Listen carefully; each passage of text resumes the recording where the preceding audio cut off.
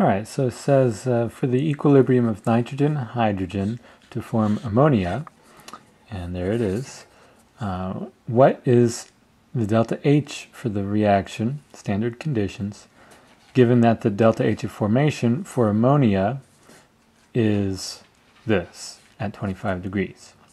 Okay, so we want to find the delta H for the reaction, and we're doing it from the delta H of formation for really each of these, but we know the delta H of formation for the elements because it's always 0 for the elements in their natural states. Okay, so nitrogen in its natural state, it's a gas, it's at 25 degrees, so its delta H of formation will be 0, likewise for hydrogen. So really, our products minus reactants becomes just the products because our reactants will be 0. Okay, so the delta HF for ammonia is negative 45.9. So the delta H for the reaction is going to be the products, but that is 2 moles times that. So 2 moles times my negative 45.9 kilojoules per mole, and then what I get here is negative 91.8. Okay, and the units, my moles cancel, and I get kilojoules. Okay, so that is the heat of reaction for this particular reaction. And what we could say is it's this many kilojoules, not per mole of the substance, but per mole of this reaction. Okay, so that way it's just saying this reaction gives off that many kilojoules. So it's just per mole of that reaction. It's kind of just referencing this particular reaction. All right, so moving on, what is the sign of the change in entropy for this reaction? Okay, so the change in entropy we'll recognize the sign based on the number of molecules. You'll remember that the entropy is proportional to the number of states.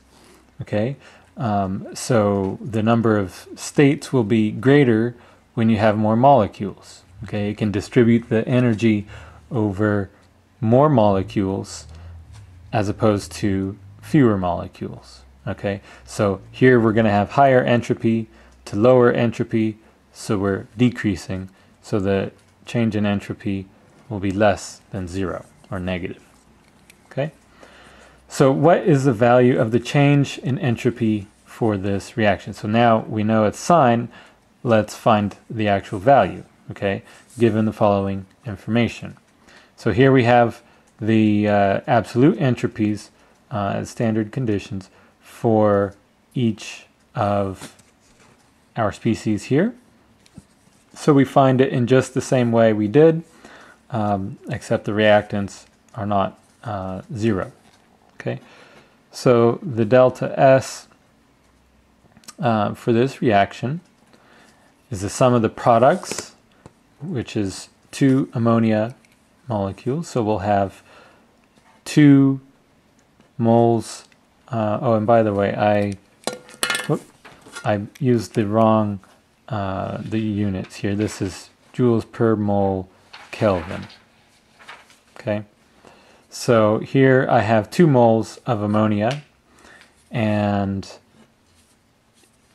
its entropy is 192.77 joules per mole Kelvin.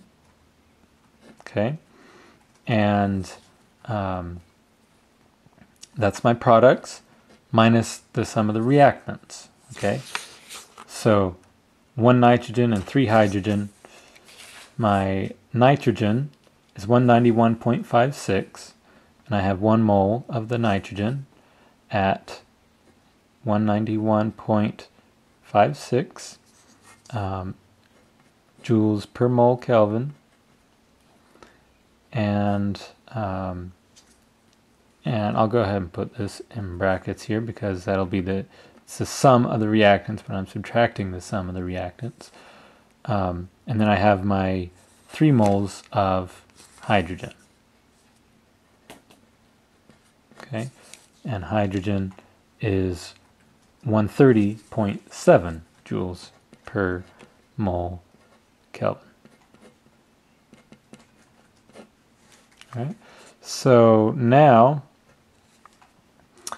if I calculate this out, what I end up with is I've got 2, let's see if I can get this on here, 2 times 192.77 minus 191.56 plus 3 times 130.7. Okay, so what I end up with is negative 198.12. Okay, so here negative 198.12. The units, if I look at this here, I have joules per mole Kelvin, but my moles cancel. Okay, so this will be joules per Kelvin, and just like before, I could say that's per mole of the reaction. Okay, so just tying it back to this specific reaction where I'm producing 2 moles of ammonia.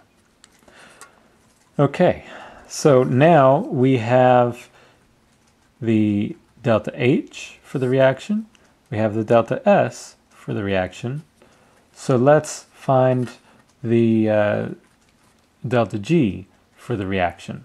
And I'm actually going to skip the this question and move down to here, and then we'll come back to that. All right, so calculate the change in free energy, that's the delta G for this reaction. Okay, assuming that it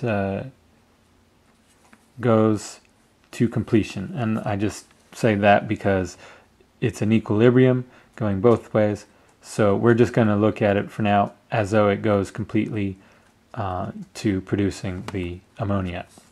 Okay, so delta G we know is equal to the delta H for the reaction minus T delta S for the reaction. Okay, so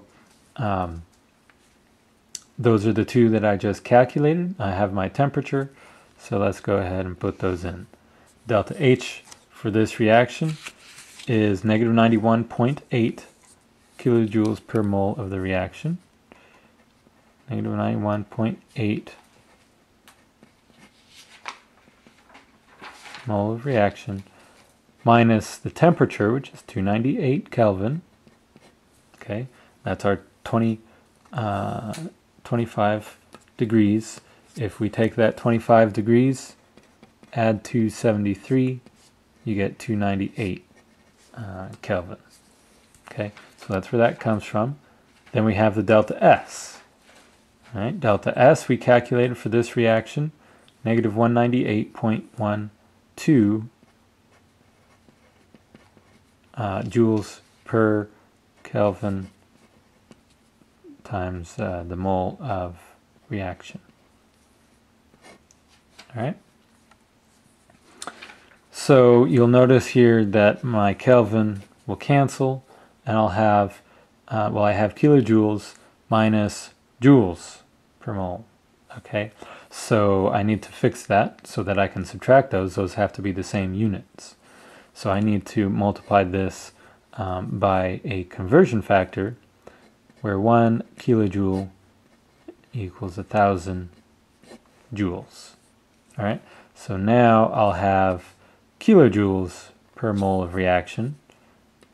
That's the same as I have here, so I can now subtract those. And when I